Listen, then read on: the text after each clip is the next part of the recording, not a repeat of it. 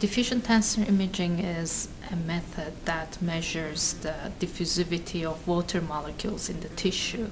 So whenever there is a change in tissue microstructure because of pathologies that damage the brain, such as Alzheimer's disease, we see that this motion of water molecules change in the tissue. So that's kind of a signature of the integrity of the brain tissue.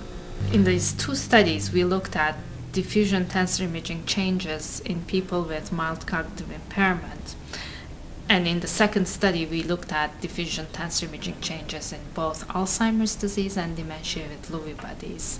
In the study where we looked at the differences between normal aging and mild cognitive impairment, we found that people with mild cognitive impairment who have impairment only in memory have changes that are similar to changes typically seen in Alzheimer's disease. They had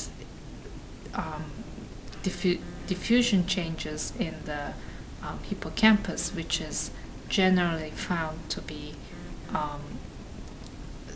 degenerated in Alzheimer's disease. So what we found in the hippocampus was that there was tissue microstructure changes that would change the diffusion tensor imaging findings in people with mild cognitive impairment, which was similar to the findings we saw in Alzheimer's disease.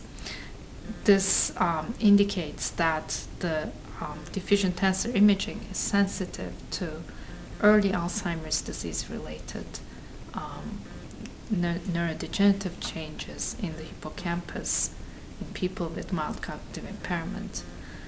In people with mild cognitive impairment who didn't have memory impairment but had impairments in other cognitive functions such as language or attention or visuospatial function, the hippocampal diffusivity was normal, suggesting that people with non-amnestic mild cognitive impairment or mild cognitive impairment without memory impairment would be less likely to develop Alzheimer's disease since they don't have diffusion-related changes that we typically see in Alzheimer's disease cases. I think the significance is that we have an imaging tool that helps us determine the microscopic changes in the brain tissue, and it can be used for identifying a pathological process early before it's clinically apparent. It can also be used to understand the type of pathological process.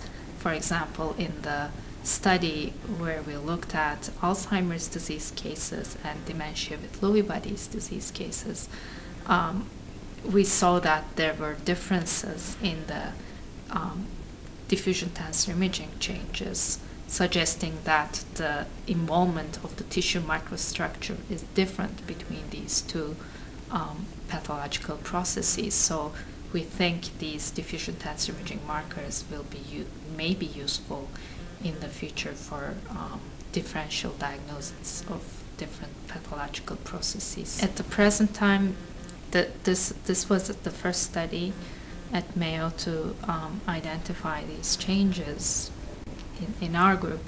So I don't think we're at the stage where we can use this as a clinical tool, but we know that there is some diffusion tensor imaging abnormalities. So now we have this tool to investigate further and see if we can again use it for early diagnosis and differential diagnosis. So this was kind of the first step of understanding the abilities of this diffusion tensor imaging method to determine these changes.